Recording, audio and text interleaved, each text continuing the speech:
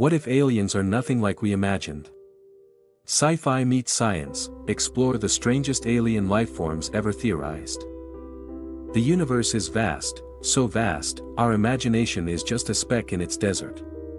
Billions of galaxies, each with billions of stars. Somewhere out there, life may exist.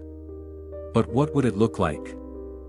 For decades, we've imagined the greys, big heads, dark eyes, gray skin, silent and intelligent. They arrive in the night, stepping from glowing spacecraft. But maybe they're just reflections of ourselves, slightly distorted. Further out, on a world of lava and smoke, life might take a new form. Silicon-based beings walking across molten stone. They don't speak, they shine, communicating through pulses of light. Living crystals, not flesh. And then there are those we can't even see. Beings from a fourth dimension, where space twists and time bends. They flicker through our world like ghosts. You might have seen one, just out of the corner of your eye. Some life isn't even solid. A floating cloud of intelligent gas. A blob of gel that bounces and imitates you. A colony of microbes that think as one. Not all aliens need a face to be smart. And some may not be alive at all, at least not in the way we know.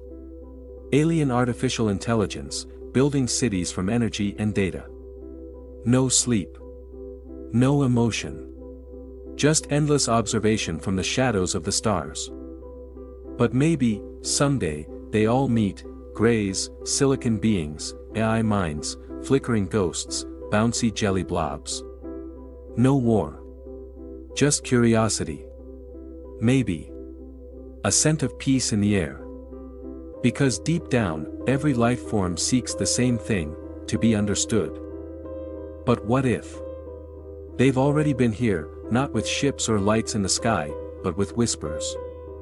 With patterns in nature, with ideas that suddenly came to us, as if they were planted. Maybe intelligence doesn't always shout, maybe it watches.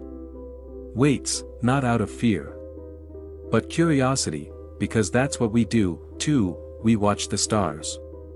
We send out signals, not to conquer, but to connect. What if the first alien we meet doesn't say a word? What if it just shows us something, a sound, a pattern, a memory we've never lived, and we feel it, not with our minds, but with something older?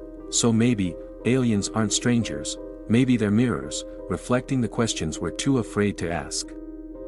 And maybe the real journey is not finding them, but understanding ourselves. If this journey made you wonder, even just a little, then maybe we're not so far from the stars after all. Hit that like button if you felt the mystery, share this with someone who still looks up at the night sky, and if you're curious for more, subscribe.